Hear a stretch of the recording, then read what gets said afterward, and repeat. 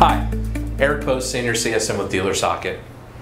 So a couple weeks ago I was with one of my stores and they said, Erik, we're really struggling to capture emails. I feel like the data that we're taking into our stores is really just, it's kind of garbage. Garbage in, garbage out, right? The place that you as a store want to go to audit the information that's coming into your store is right in Sales Dashboard. It's called the Desk Log. You're probably familiar with it, but if you aren't, let's walk through it a bit. The area that I want to audit information primarily is going to be in the customer box and the vehicle trade box. The one thing that I want to look for is this right here. It's an envelope. You can see for Miss Jones that we don't have that envelope icon, but down here for Mr. Parker, we do have that envelope. That tells me as a sales manager with a visual cue very quickly that I have the information that I need. Over here I can see that I have a vehicle of interest. If I have a trade, I can see that information as well.